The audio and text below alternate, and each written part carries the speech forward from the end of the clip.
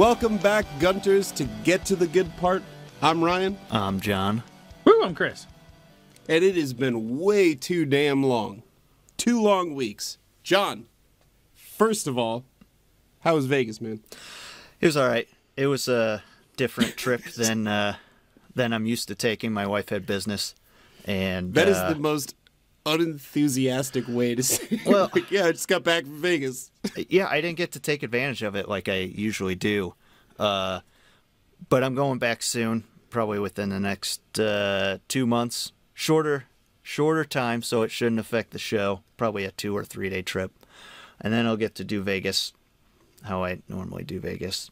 No, it's cool, man. Go to Vegas, spend as much time as you want. Just make sure you take, your computer and your microphone and Yeah, all that like shit. I'm going to go to Vegas just to record a podcast.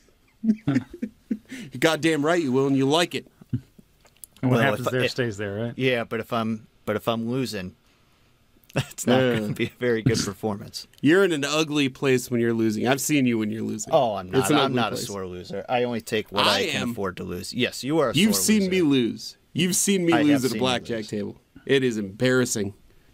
So before we get started in earnest into the chapter, we posted on Twitter, Reddit, Facebook, all over the place, the hashtag #MyOasisRide. Now we're going to bring that up sort of toward the middle of the chapter where it fits into the chapter. But we got to say, guys, thank you so much for your response. I think in total over all social media, we got almost 60 responses from you guys, which is awesome. So thank you so much for engaging. Thank you so much for getting involved. That was pretty great. We begin chapter 4 with Wade's eyes opening up out of the basement and into his world history classroom, led by Mr. Ivanovich. Mr. Ivanovich could be Mr. Ivanovich, or he could be an Inuit woman. We don't know, according to the chapter. I love how there's this uncertainty about the people you meet. Like, Right. well, he looks like he could, sounds like he could be an old guy or something. I suspect that maybe he is, but for all I know, some chick in Alaska. Well, I think this is weird because he says this could be a small Inuit woman from Alaska. Mm-hmm.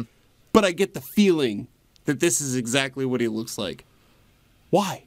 His appearance is fairly realistic. Slightly older, slightly heavy set, got a bushy beard, right? So what you're saying, and I just want to make sure I'm getting this clear, what you're saying is because Mr. Ivanovich looks like the prototypical world history teacher or any professor, that must be exactly what he looks like. I don't know. But and I think that kind of plays to point that the question here is: has this individual branded themselves in the Oasis to portray a part that comes across as a teacher that Right. you need to listen to and that is an expert? That if it was another persona, you may not get as much attention, but that this form has been crafted to be the perfect teacher, that maybe that's an intentional thing.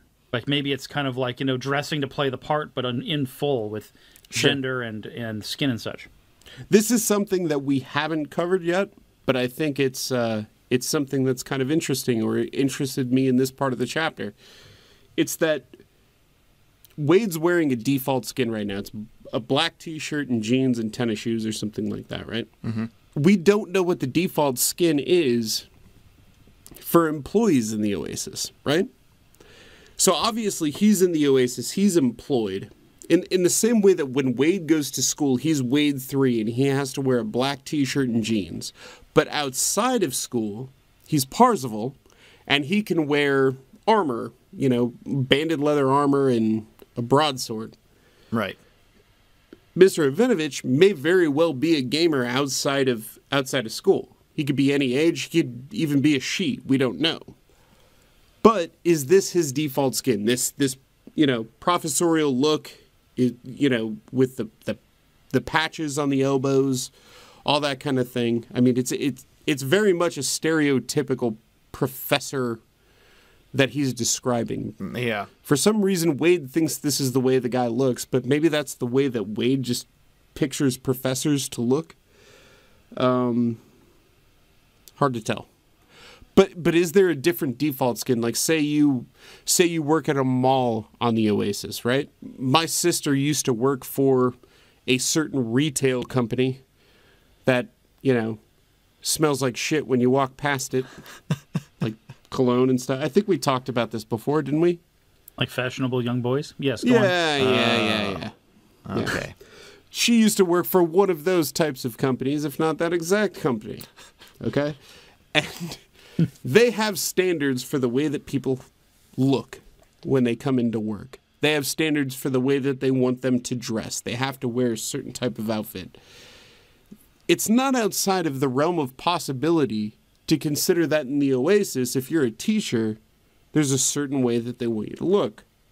Is that criteria along with being qualified as a teacher? You know what I mean? Are those rules set by the school? It's almost like a dress code. Yeah, it's almost a dress code. It's almost a uniform that, right. World history class is this uniform. Okay. Could that Mr. Ivanovich have been somebody else 10 years ago? Be right. Somebody else in 10 years from now?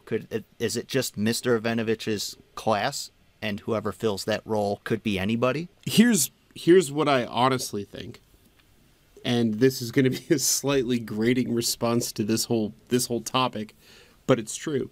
I think this was Ernest Cline painting a picture for you, right? Because at no other point, and he mentions other classes, at no other point does he describe a teacher, but he describes this teacher. And I don't know that it was because Mr. Ivanovich is in any way special to Wade. I mean, he mentions that he likes him, but he doesn't mention that he's particularly inspirational to Wade or anything like that. He just mentions that he likes him. I think that that's kind of a tell for Ernest Cline as far as the storytelling goes.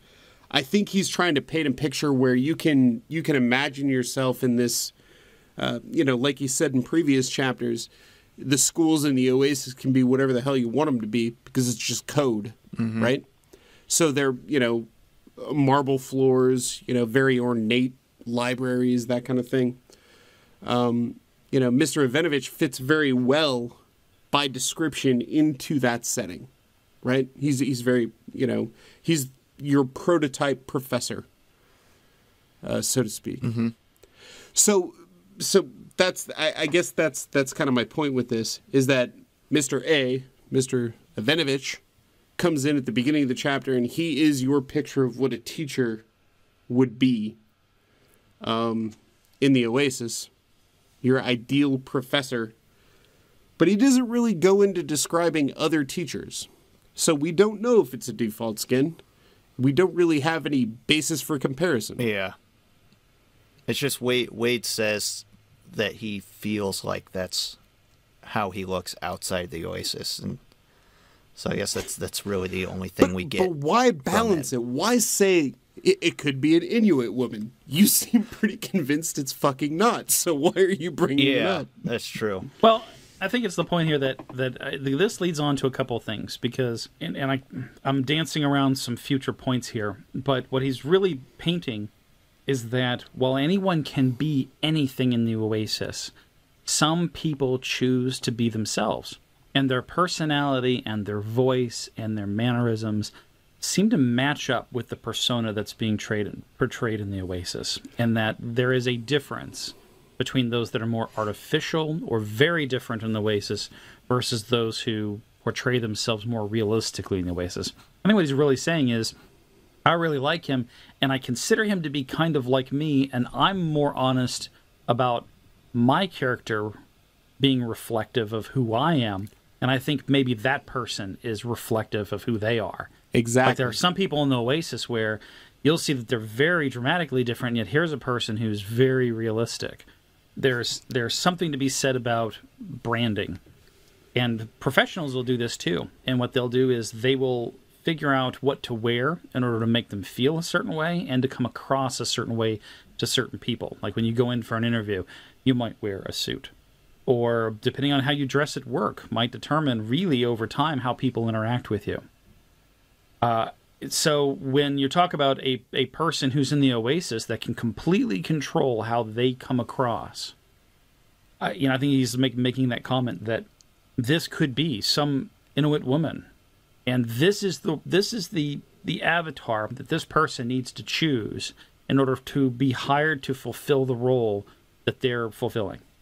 One of the things that we find out very early in the book is that Wade has built his persona or his avatar around the sort of idyllic perception of himself, right?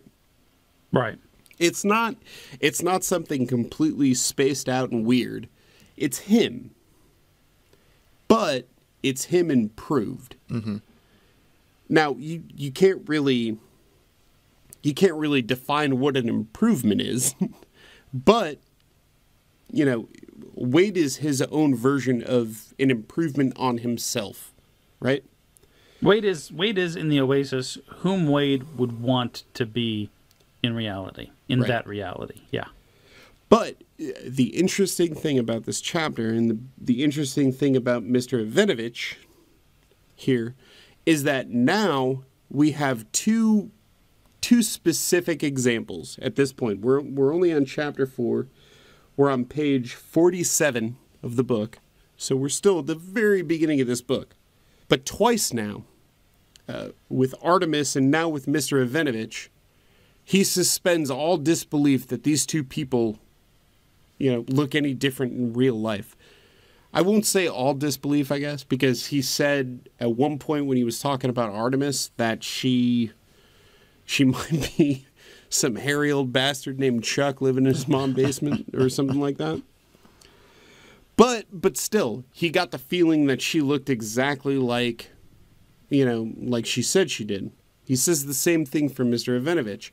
I don't know if that's like a projection from Wade, because he's designed his avatar based on who he actually is or what he actually looks like. Then the people that he actually draws a certain affinity for kind of thinks that they look the same. Did he say the same thing about H? I don't recall. Well, no, he asked H, do you look like this in real life? And That's H right. said, yeah, but in real life I look even more handsome. So it's not so much that he feels that H looks that way. It's that we've addressed that they've asked that question. So all of the people that he knows within the Oasis so far, he's projected this kind of thing on, except for the one that we've cleared up. Because the only ones we've really talked about that he's wondered what they look like in real life is Artemis and Mr. Ivanovich. And he automatically figures that they look exactly like they do in real life. That's just, I found it interesting. It is interesting. Well, I think it's, he sees these genuine looking avatars and feels like they may be somewhat honest portrayals of the real person outside of the Oasis, because that's exactly what he did. And it's also because he views them as people he trusts. Right. A little bit. I mean, he talks about his affinity for Mr. Ivanovich. He talks about how he likes him. He doesn't really talk about that as far as other teachers go. But Mr. Ivanovich is the one he kicks off with. It's the one, obviously it's the first class he loads into, but I'm pretty sure it's the only one he mentions by name. And, Right. And Artemis is the other one that he goes into. But both of them, he just when he shows a little bit of trust within the Oasis, his response is, I'm sure, I get the feeling that they look a lot like, what they've put out there. Right. It's interesting. And it could split two ways for me. One is that Wade is a little bit gullible and a little bit trusting, okay? Because we don't know at this point in the book where either of these people are going to go. Mm-hmm. Or two, that you develop a certain sort of instinct within a virtual reality simulation, okay? Where when you see certain people, or you come across certain avatars, more appropriately, you can see them and you can say, you know what? That looks genuine, or that looks like that's who you really are. That's not a far cry from what we do on a daily basis when we pass people on the street. You know what I'm saying? Yeah. Like when you can call it judgmental, or you could be more realistic and you could call it just human condition. When you pass certain people on the street, you form judgment, just it comes out. You know what I mean? This is sort of an evolved version of that to fit in with a simulation. I don't know. I'm probably rambling No. It's just like getting dressed up and all make-upped up before you leave the house. You want to look your best, and this is a way for them to look their best in a way. Exactly. And it's also a way for you take a look at these people and you're like, that's genuine, that's not. That's a judgment call. It's a means of manipulating people's perception around you. It's what you wear and how you present yourself is going to determine how other people respond to you. And depending on how secure you are about whom you are, is going to kind of determine to a certain extent whether or not you need to do all of that stuff. And I think the makeup thing is a really great concept because I think there are women out there that are absolutely beautiful and do not need makeup. They're very comfortable living in their own skin without anything on it. And then I think that I'm not placing a judgment on everyone that uses makeup, but there are some that lean very heavily on it. And it feels like it's compensating to a point where it's almost like going into the OASIS and creating a skin that overcompensates for what you otherwise wouldn't like about yourself, or that you're presenting yourself very differently. Like if you've ever seen those videos where you get like some 16-year-old that all of a sudden does the makeup and they look 32, and it's scary, like really, just scary how adult looking this child looks. Not from an attraction perspective, but from a holy shit, they could basically spoof their way into a bar and fool people that way. I see this as being similar. Like how you want to manipulate the world around you, in part depends on how you brand yourself, right from when you get up in the morning and start, fixing your hair and such, and the clothes you wear. Yeah. At any rate, no matter what Mr. Ivanovich or the Inuit woman look like in the OASIS, they definitely have the best job in this universe. Don't know how much they get paid, but it's a hell of a lot better than teaching in the real world. That's one thing that he kind of outlines here. And why? First of all, you don't really have to wrangle in the kids. You know what I mean? You've got a captive audience within the OASIS. Wade doesn't really acknowledge it here, but I think it's important to mention that you have to have a certain grade point average to get into an OASIS public school. So already you're dealing with, you've filtered out disruptive students, right? So that immediately makes a teacher's job just a little bit easier. Well, and here's another thing is that you can't really be disruptive in the OASIS. Right. It doesn't let you. I mean, think of how many kids with low GPAs might have actually done fucking better in the OASIS. Right. With less distraction, with less ability to distract others. And then you think about, like, the way that they teach is, they're taking you to different planets or different periods of time. We kind of touched on this in previous talks, but it's just way more interactive. And as a result, I think more memorable, and it communicates better than just, again, scratching on a chalkboard or reading in a book. Which is the second part of what makes this job amazing. I mean, any teacher in the world, and again, I go back to the book and locker reference from a few episodes ago, but why do you even need a book at this point? You know what I mean? Yeah. I mean, if you want to talk about, the day of Kennedy's assassination, I know it's a little bit dark, but I mean, you could take the kids to the fucking grassy knoll if you wanted to. You could have him sitting back with Kennedy and his wife, waving. Well, you probably wouldn't stick them there, Chris. That would be fucking dark and weird and awful. Well, they could help Jackie O gather up the skull and the brains and bits from the Jesus trunk. Christ, John. Somehow it's still too soon. Somehow it's still too soon. Really? It feels weird. I feel weird. I mean, that footage of her reaching back has been out forever. I know. It I'm doesn't surprised make it though, less because you know what she's uncomfortable. doing. And now we're talking about putting kids in the back seat. Thanks, Ryan. That's. I don't know why I do this.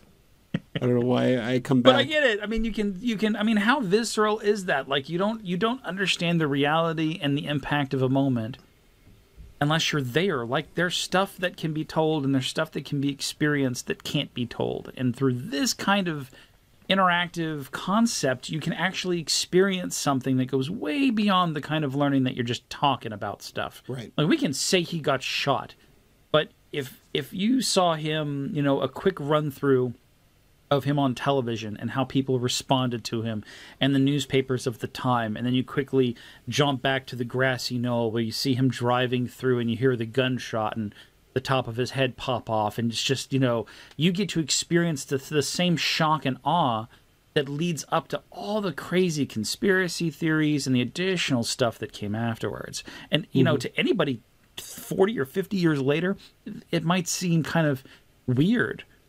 But during that period of time, it definitely fit in because it was just so extreme in the moment. Mm-hmm.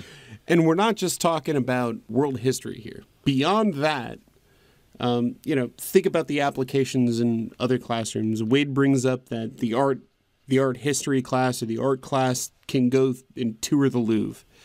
And then in science, they can go out and they can see the solar system. They can see the different moons of Jupiter. That, to me, is fucking incredible. Yeah. That would be so awesome. Because we've all been to the planetarium. I mean, it's great when you're a kid, but it's not that impressive. But I mean, imagine, like right now, I saw a news article pretty recently, I think within the past few days, that now they think that they have actually captured a picture of a black hole. I'm curious to see what the picture turns out to be because I've also read the articles. I've heard that they're putting the picture together. There's a lot of data that they have to kind of square together, and then they have to sort of artificially tone it up so that you can see it. Yeah. You know, so that it turns it into something that we can perceive a little bit better. For example, they'll say, okay, the X-rays we're going to make red, and we're going to have variations of hues on that.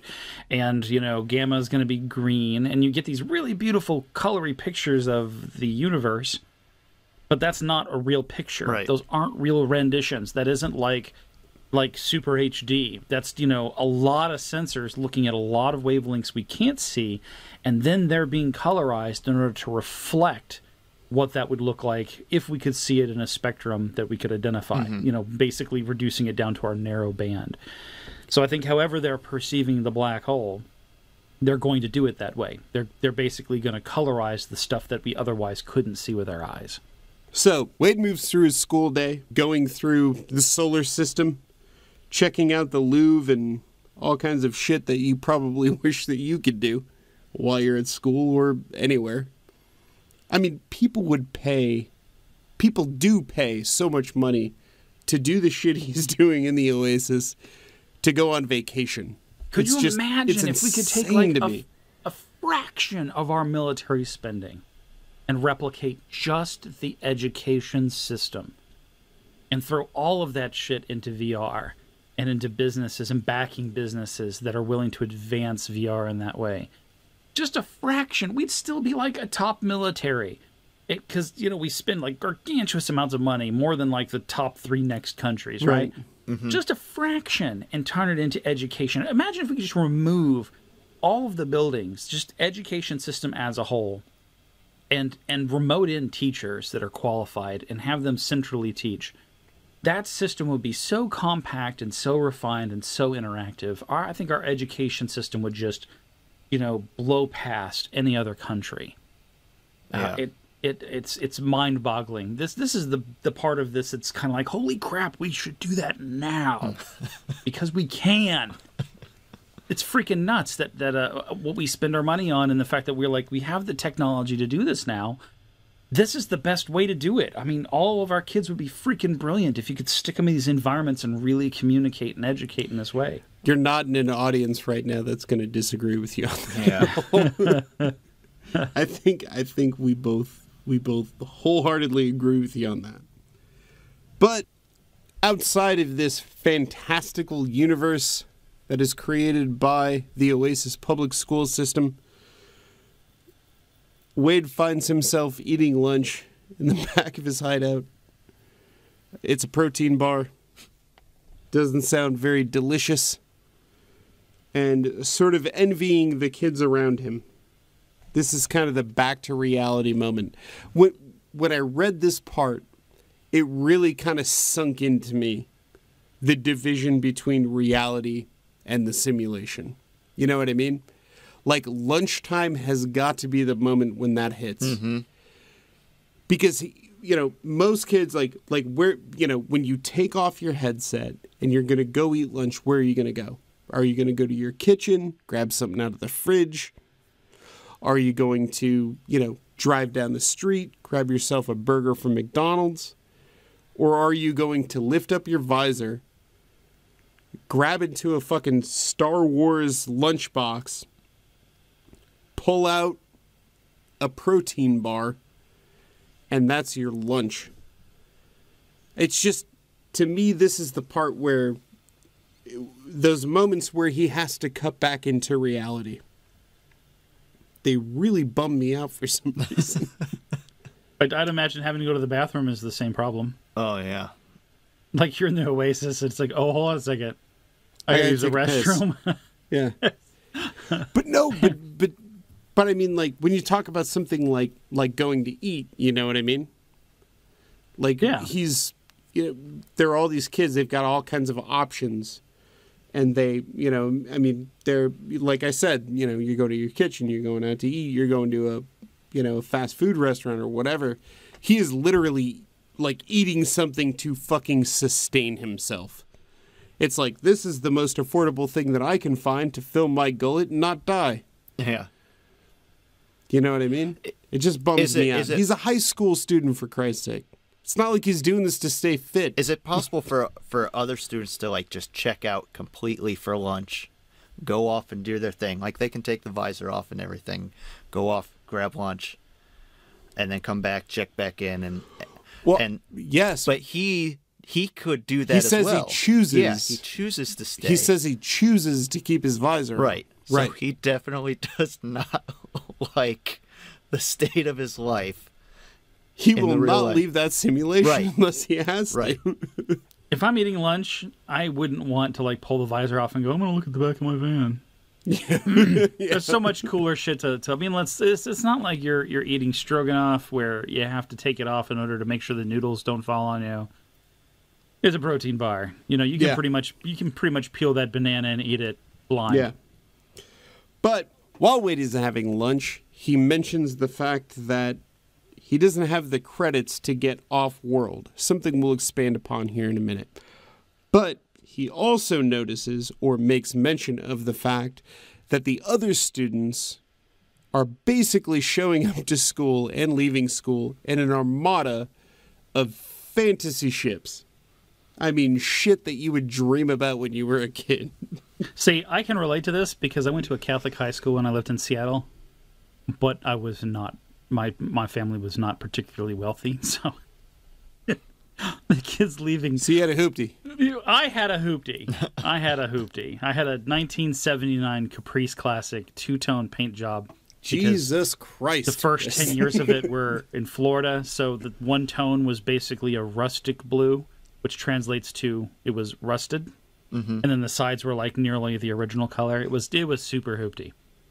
Yeah, I had a hoopty, but it was like my hoopty parked next to Mercedes and Volkswagen, just, you know, any number of other cars that looked. Mine was the crappiest car in the parking lot. Well, all of those kids would have been severely depressed being in the Oasis. Even if you're driving a Mercedes or a BMW, you're pulling up next to fucking TIE fighters. Give me a break. So, we reached out to you, our listeners, for this part of the chapter. We created the hashtag MyOasisRide and asked you guys what your ride would be in the Oasis if the Oasis were a reality or a thing that existed. And my God, the response was huge. thank you so much to everybody who actually wrote in on Reddit, on Twitter, on Facebook. It was so much fun reading through them. But we're just going to read through a few of them right now, and I'm going to try to kind of speed through them so that we can get through as many as possible. So the first one, this is the top voted one on Reddit, from the user I Fart Confetti. Is the guy's name. Very nice. Well, that real. harkens back to the day we were talking about usernames online, gamer tags. Right. I Fart Confetti. Good for you, man. But thanks for writing in. He says, a Gunstar with the heavier armor plating and the Death Blossom prototype weapon. I'd be ready to fuck up the Codan Armada. The problem with the Death Blossom. The problem with the Death Blossom is that you'd get sick. I'm pretty sure. I'm not. Do you spin around inside of it, or did it keep you in one place and the ship spun around you? No, I'm pretty sure you spun with the damn. You'd basically go hork, and then like your windshield would be puked. To the dude behind you is like his head snaps off because the thing's spinning too fast. All right, let's move on. The second one comes from Lord Lupton from Reddit. And he or she says, have to be the heart of gold with the improbability drive. That's a good one. That's a good reference. Yeah. Do you guys know, do you know what the heart of gold is from? It's the one with the towel. Hitchhiker's Guide to the Hitchhiker's Galaxy. Guide to the... Yes, okay. right. That's the ship that they flew in. Yeah. Which is a good reference. And the robot was voiced by Alan Rickman. Yeah.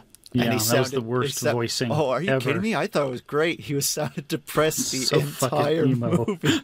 Yeah. It was hilarious. So for anybody who's R.I.P. listening, Alan the Rickman. book is the book by Douglas Adams is definitely worth reading. Or having it read to you. Yeah, we're having it read to you. If you For those prefer that prefer medium. audiobooks. Yeah. All right. So the next one comes from Captain 8-Track. Captain 8-Track says he would have the TARDIS. From That's Doctor good. I mean, Who. at least, parking would be easy. Fucking perfect. It's so great. Because it's a very I actually responded to this guy and I said, that is pretty badass. Although I'd go for the TARDIS on the inside, but the phone booth from Bill and Ted on the outside. Yeah, there you go. None of that police phone booth stuff. Right. Bill and Ted phone booth. That would be Fucking awesome. gum holding up the antenna. George Carlin welcoming you inside. Yeah. That'd be pretty Yeah, good. I'm into that. If That if would the be freaking TARDIS awesome. and Bill and Ted could be somehow bastardized and brought together, that is my That's thing. beautiful. Yeah. All right, so we've got a lot of Doc Brown's steam engine that came from That's a good one. PFK Pretty and big. Nunn. Yeah, that's a little weighty. I Sorry, don't know. Compared PFK. to what? Like a TIE fighter? Oh, it's bigger. Bigger than a TIE fighter. Really? This Yeah. one, Bigger than a TIE I like fighter? this one a lot. I don't know why, but I feel like this has to be somebody's dad. This guy's name is Flem the Mandragon. Flem the Mandragon says, a 1956 Ford Thunderbird. And then follows it up with, what? It's a cool car. I guess it could have some sort of fuzzy dice or something. It's like he read my mind. It's Way to go, Flem. like I'm sitting That's a here good and one. his No, response I is included that in the perfect. picture that I put together, and I was like, yeah, that's pretty badass. Because my first thought was, and Yeah. What's 19 coming next? that can fly? No. This one hits me right in the heartstrings. Transmogrify from Reddit said, the car that the astronaut drives in the opening shot of Heavy Metal. I never saw that movie. I didn't either. And now I feel a little bit bad that I chose you guys to do this fucking podcast. You've never seen Heavy Metal. No. I know of heavy metal, Dude, and I've had many I was a Yo opportunities. MTV Raps guy. I'm sorry. Yeah, that's The only reason I watched heavy metal when I was younger is because Dave Thomas and Rick Moranis were in heavy metal. Oh, were they? Which is the saddest reason. Well, I think they just did like a bit part, but Dave Thomas, the Wendy's guy? No. no, not the fucking Wendy's guy. That's the only Dave Thomas I know. Did you ever watch SCTV? A little bit. You were close to it, weren't you? In Seattle? You were closer than we were. A little. Should have been on way TV a lot more than it was here. Space Toast 42 said, the Arcadia from Space Pirate Captain Harlock. If I needed something smaller, I would go with the Interceptor from Mad Max. Good call. Okay. Nice. Classic. Snatch Pastry from Reddit. Wow. These are great. I think the names are more really. enjoyable than their ship ideas. I think it's both. But Snatch Pastry says, the Cyclone motorcycle / body armor from Robotech, the one with the arm sabers, of course, or even better, an Alpha Fighter with a stowed Cyclone. You went full nerd there. Yeah. You went full nerd there, Snatch Pastry. I respect it. Yeah, you really dipped into a reference that would well beyond my repertoire. But it sounds awesome. Windog says the spinner car from Blade Runner. Awesome. Cool. 0314 says one of the old retro scooters. I'm a simple man. Blade's Edge 7 says Imperial Star Destroyer all the way. The whole, I mean, that's your hoopty right there. That's your Right. space Yeah. hoopty. That's a large ship. Yeah. That's your, yeah. It's shaped like a fucking arrowhead. I cannot not see an arrowhead when I see a Star Destroyer. That's true. All right. SP Dorsey says Magnum PI Ferrari with flux capacitor time travel drive. Okay. Good Nice. one. I like Yeah. that. I like the. I like that. Like That's a good this combo. guy, SP Dorsey. I'm going to credit you for weaving universes together, because for the rest of the thread, you kind of see that happening. So, big ups to you, guy. Tommy Dudd gave us a more detailed description. He said it would have to be a DeLorean with a flux capacitor and all that jazz, or the Millennium Falcon. I've seen Back to the Future so many times, and it really captures the 80s, which would give me some serious Gunter Street cred. Did I mention that the Millennium Falcon did the Kessel Run in 12 parsecs? So CB 2001 said for the car, and at this point they start segmenting out like their spaceships versus their like land speeder kind of things, or the things that fly in space and the things that fly on a planet, which was really cool. This kind of happened organically.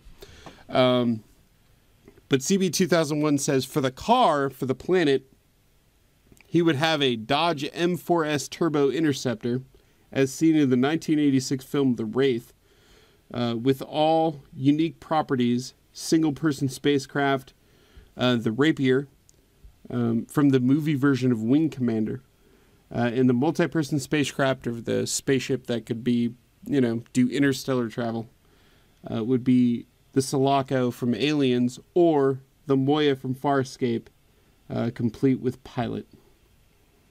Wait, so did it have the ship with the pilot? Yeah. What's wrong with that? Okay. Nothing. I was just thinking, for me it'd be kind of like I want to be able to pilot my own. I'm thinking like alone, right? Like what would I consider be like my bachelor pad / starship? And he's thinking, well, I want a limousine complete with the guy driving it, which not a bad option. A little AI driver, pilot of his own. Yeah. All right. So these next four come from, just so you guys know, these come from my 4 favorite people in our community so far, because they've been so lovely, they've been so active, and they've been so they've engaged with us so much. And the next 4 people, can't thank you enough. You guys have been awesome. The first one up is username M477M4R60L15. There's a shorter way to say that, but I don't want to say it because I don't know if you'd be comfortable with it. But anyways, Guy, you know who you are. Thank you so much. And he had a very simple one at first. He said, for space travel, the USS Enterprise D. The thing is, it's hard to beat that one because it's kind of just like the Enterprise was built for fucking space travel, and it was like, you know, here's the most comfortable situation you could possibly imagine for interstellar travel. Mm-hmm. So it's hard to disagree with that one. The next one in our All Stars panel here comes from ID Geely, IDGELEE. Sorry if I mispronounced that. But they said small attack would be Slave 1. Fuck yeah. That's Boba Fett's ship, for anybody who doesn't know. Mm-hmm. Large star travel would be Bebop from Cowboy Bebop. Or maybe one of the Enterprises. Do you think the holodecks would work in the Oasis? Or would that be too meta? Great question. We can't really go into that. We won't get too far into that. ID Geely, whatever the fuck you want, it's possible. It's the Oasis. Go for it. And then edited to add, would parking a Star Wars craft on the deck of a Star Trek ship be considered blasphemy? My answer would be absolutely not. Not in the Oasis. You're allowed to do whatever the hell you want. You'd get a lot of dirty looks, though. Maybe. You Cats and probably dogs would. living together. Mass hysteria. Mass hysteria. Star Wars, Star Trek, parking on each other, entering each other's cargo bays. Who's going to care? Well, who directed the new Star Trek movie? Was it Joss Whedon or J.J. Abrams? It was J.J. Abrams, and he snuck in R2-D2. Oh, wait a second. Was it out in space? Like it was debris? Yeah. Oh, yeah. I remember seeing that. Yeah. Or at least I saw the video that slowed it down enough to see I it. think it was very... It's hard to say if that was doctored or I don't think know. he did it on purpose. I think it was an intentional move. Kind of a fuck you to the Star Trek universe. Yeah. There. Sorry, guys. All right, so let's move on. The next one is from, again, one of my favorite people in the Reddit community. This guy has been great to us. A.M. Margulies said a spacecraft for every day getting around would be the Serenity. Love the show, love the ship. And the Eagle 5, Winnebago. Spaceballs, man. Okay, yeah. All right, I get it. Yeah. Golf Machine, who has been awesome giving us feedback and just staying in touch, said the Phoenix from Battle of the Planets, which is a good one. All right, so now let's go ahead and talk about our own. Okay? Mm-hmm. And now I want to tell you guys out there listening that somehow it's been a feat of strength, but for 2 weeks we've been talking about this chapter. And for 2 weeks we have kept from one another what our choices would be for our Oasis rides. So any laughter or ribbing you hear from here on out will be absolutely genuine. So, Chris, you seemed the least enthusiastic about yours. What would yours be? My first choice was the Firefly ship, the Serenity. I loved it. Like I love the idea that, you know, it's one of those where it's kind of like your castle, but it's not a gargantuous castle. You know, it's got your kitchen, it's got your 5 bedrooms, it's got the place for you to go and steer the thing, and it's got your fairly decent engine compartment. You know, it's just super cool in a very basic and gritty sort of way, and I just loved every aspect of that. You know, you had the shuttle if you wanted to have your sort of, you know, your love space, whatnot, because that was already kind of decked out in loveliness. Just really cool. Like, it could do everything, and it still had that it had the hoopty feel. The Serenity is the space hoopty. That's exactly what that is. Mm-hmm. I actually changed it up now that I'd looked around a bit. I decided to go with the Phoenix Hawk out of the BattleTech universe. Okay.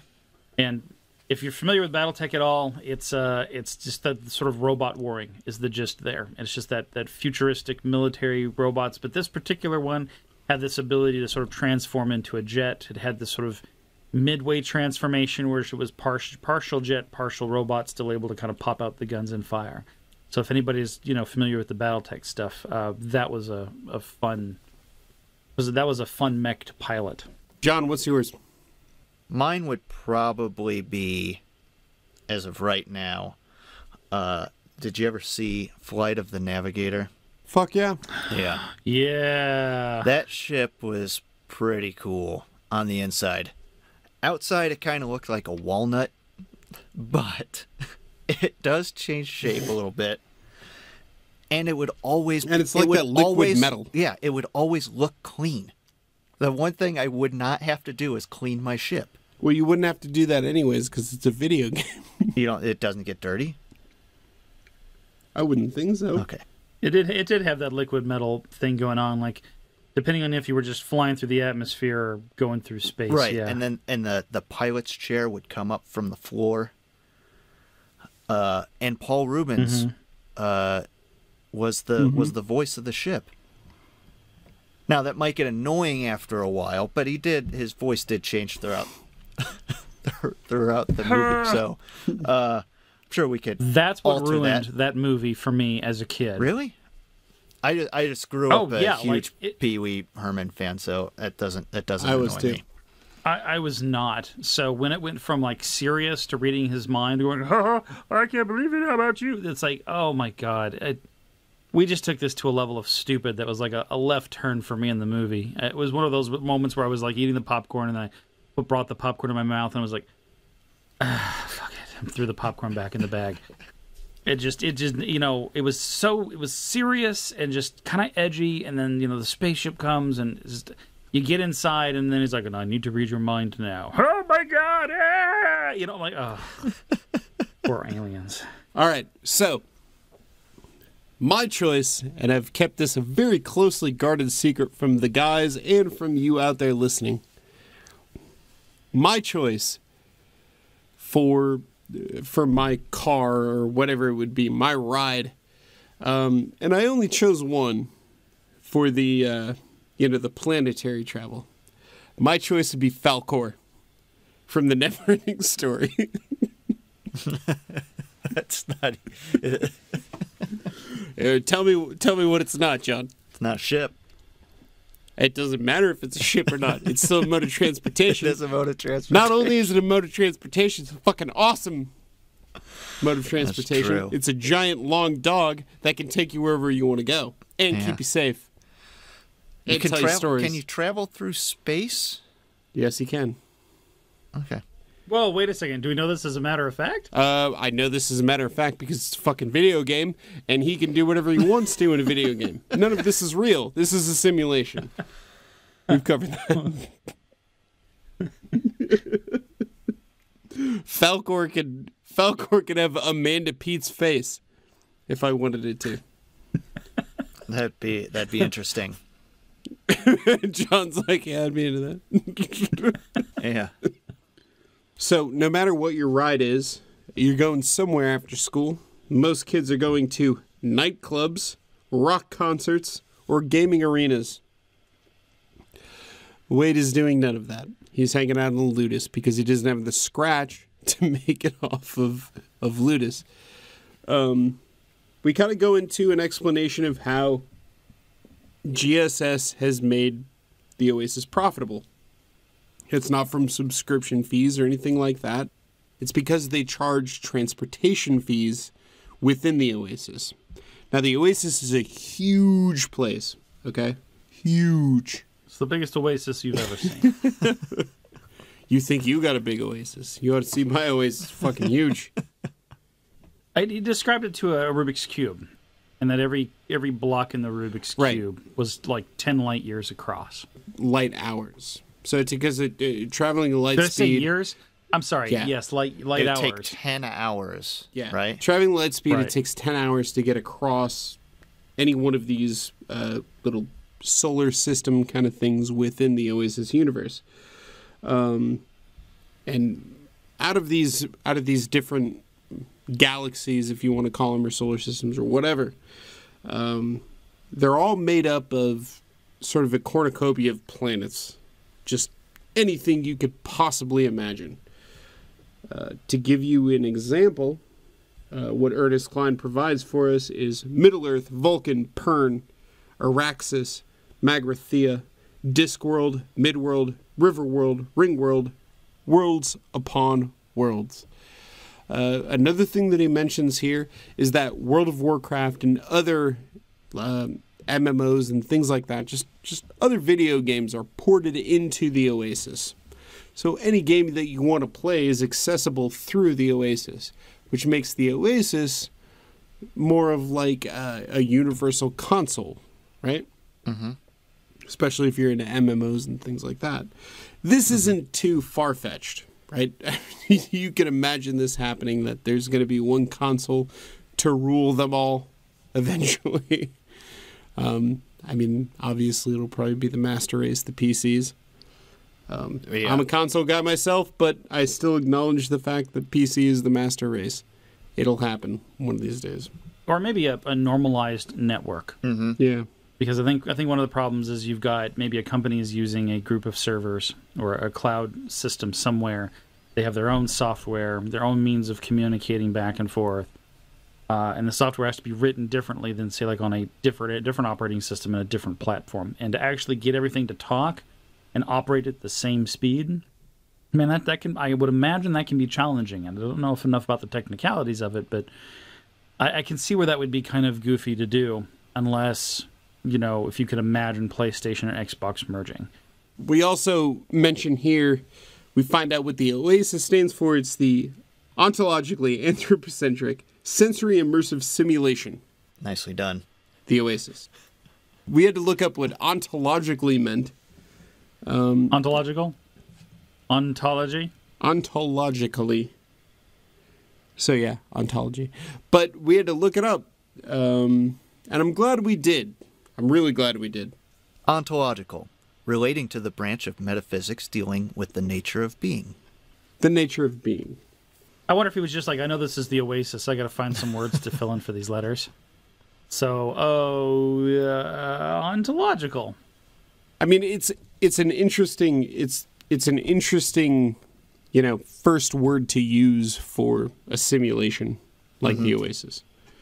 That you have this sort of, you know, the essence of being anthropomorphized, you know, which obviously means, you know, made human-like or made lifelike. So the essence of your being made lifelike.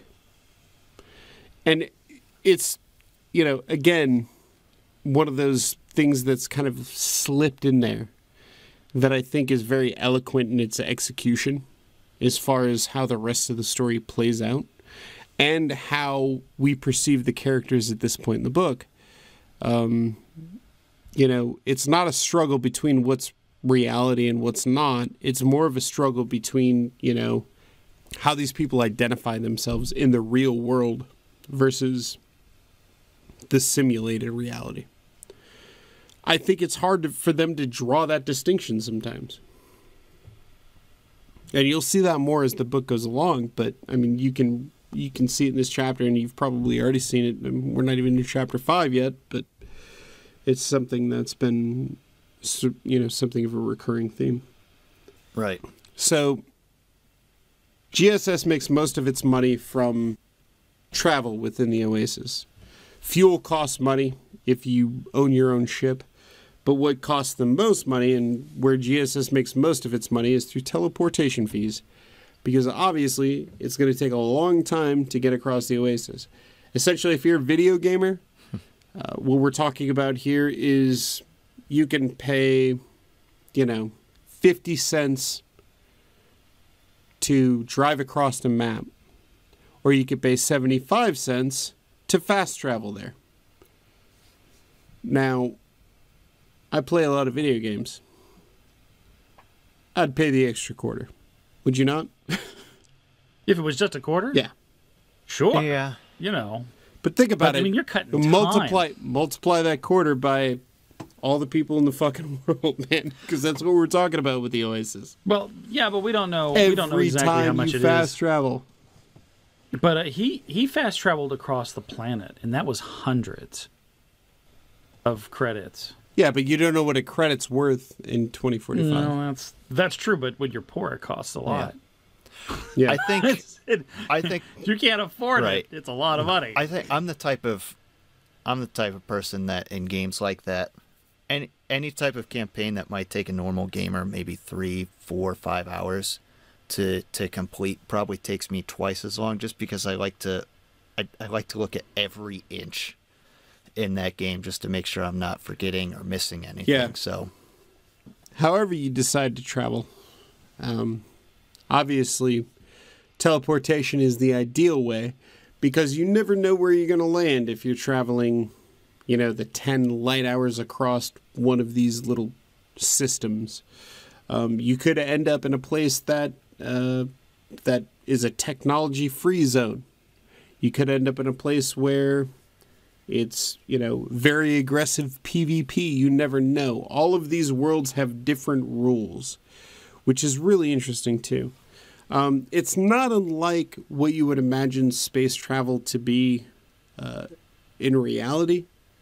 It's unlike it in that, it's not like you're going to land on a planet. It's going to be like, well, I can't kill you because this is not a PvP zone. We're on Mars. Nobody can kill anybody.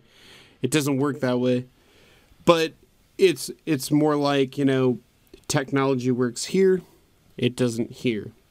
In the same way you can breathe air here, but you can't breathe air here. You know what I mean? It's just got different sort of rules on every planet or every system you get into. I thought it was really interesting that some of them were, technology planets, and others, like if you were going to sort of like, a medieval or a medieval fantasy kind of planet, or even something that was a little more prehistoric, you could go in there with your spaceship, and guess what? Your spaceship doesn't fucking work anymore.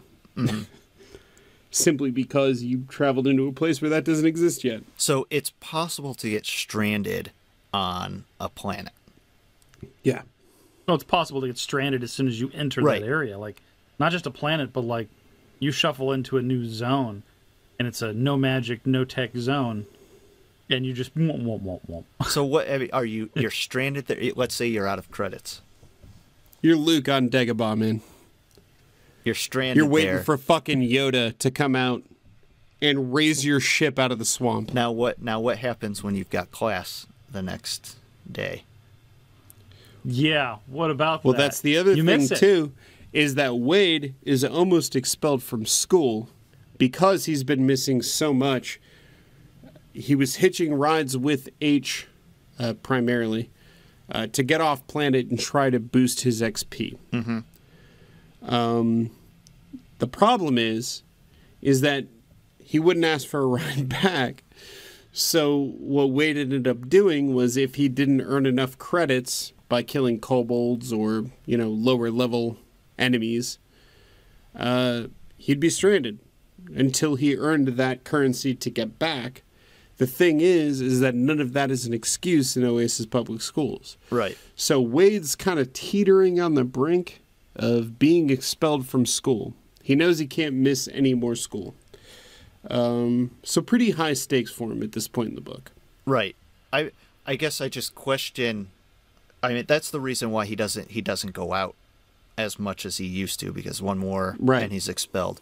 But I guess I question what happens when you just even where you're stranded, you don't have the means to get back in a timely manner. Can you spend days there trying to find a way back? You could spend forever there, I would imagine. Yeah. Okay. Yeah. If you die there, if your avatar dies, where's your spawn point? Is your spawn point on that planet? I would think it would be in Scipio. Okay. Yeah. Okay, so Yeah, I think you're right. realistically, you could if you get stranded, you could, you know, a lot like in any game where you get stuck in the actual map, and you're like, well, here's a grenade. I guess I gotta die. Just toss it on the ground, but you'd have to start completely from scratch again. Like it's you got new character generation. It's your last resort to kill yourself because you try every way to get out, but you can't. Yeah, is that and you lose everything. Is that the way out of being stranded? I think that could be a choice, but I don't think it would be the choice because you lose everything. You start from scratch. It's game over, and then you start back in Incipient. Now, chance it's still your same character when you go to school. It's not like Wade 4 now, but that would just be horrible because you've lost everything. Lose the sword, money, and everything, the armor and the shield. Well, when you put it that way, you're not losing a whole lot. Well, he's level 3, but which took him a I think while. it's interesting that this is another example of in-game class separation. That you can't go anywhere if you don't have enough money to get there. You can't make enough money to go anywhere if you can't actually get off of the school grounds or Incipia, which, by the way, you can't make any money doing anything on in those places anyhow. It's just that not having money limits your ability to make money in the Oasis. You know, and going and making a stupid mistake is making a stupid mistake out in space. Okay, that's fine, but you have to have enough money to have a ship to actually go to a place where you could make a stupid mistake. So I'd imagine that if you've got the ship to go and make that kind of stupid mistake, you probably have some credits to get back or fix it. Yeah.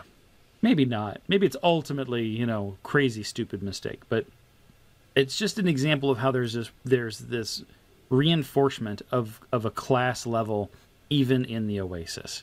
That it's very difficult to get out of poverty in the Oasis without spending money. So if you're poor in the real world, you're poor in the Oasis, and you can't go anywhere, kid. Sorry. Get learned up. Right. So Wade is stuck on Ludus, given all of those facts. And he makes a great line. I really, for some reason, this is one of the lines that stuck with me. And, props to Ernest Cline for writing it. Is I felt like a kid standing in the world's greatest video arcade without any quarters. It's like, I think we've all been that kid. If you ever been to an arcade and, you got shortchanged by your mom or for whatever reason, you just ran out of money. This even ties back into the very beginning when we were talking about being at the casino, John. You got the pocket full of money that you're willing to spend. Sometimes that goes out before your friends does. Yeah, well, my parents were always the ones that didn't realize how much it cost to actually play in an arcade. So they'd give me like $3 and say, "Here you go, have fun." I'm like, this is a half hour's worth of fun. I need more than this, especially if I'm playing like Area 51, where you die constantly and keep pumping in quarters to try to get to the end. But to offset that, Wade has he's at least made the attempt to try and get jobs, inside the Oasis, being a system architect or, He's a builder. He's a builder. He'd basically go in and help code buildings and shit, which kind of goes to point that somebody had mentioned in Reddit, which was, how do they program and can the system be hacked? And my point of view was, well, if you're in the Oasis and you're programming from within the Oasis, then you can't hack because you're at that higher level of coding. So I think it's really interesting that it's not just that the worlds were there to begin with. People are architecting worlds to accommodate players. Yeah, so it's kind of open source. Yeah. As people want new worlds to occur in social media and they want to reflect that in the Oasis, they can.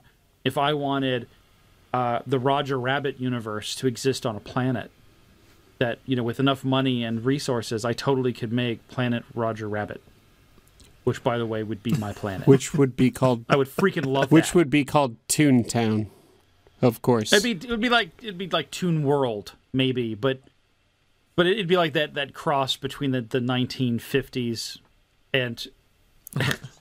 God, I fucking love that movie. I'm gonna have to watch that tonight. The cartoons are like a little bit bitter. Yeah. But you can still cross the road Baby and they're all Herman. really sunshine and happy. Exactly. All right. I want my stogie. Well, I'm going to watch Roger Rabbit, and whatever you decide to watch tonight, go ahead and watch it now. We promise we will be back in better time next week for another episode of Get to the Good Part. In the meantime, please, please, please, please go on iTunes, Stitcher, whatever platform you listen to this podcast on, and give us a review. It really helps us out. It helps us reach a larger audience. Helps us out a lot of different ways. You can also follow us on Twitter at GTTGPpod. We're on Facebook at facebook.com/gettothegoodpart. You can also find us at our website, gttgp.com. And at our email address, gttgp.pod@gmail.com. Whatever method you choose to get a hold of us, please do. We really appreciate you guys writing in, giving us feedback, giving us questions, things like that. We're going to try to fit them into the show however we can. It's been a blast this week engaging with you guys on the My OASIS ride. I'm not really sure what we're going to do for Chapter 5. But I'll be on Reddit and on the Twitter and on the Twitter. I'll be on Reddit and on Twitter and on Facebook. And pretty soon we'll have a question for the next episode that we can bring up again. Again, everybody, thank you so much for being a part of the show. And thank you for listening. Until next time, I'm Ryan. I'm John. I'm Chris. And we are Get to the Good Part. So long.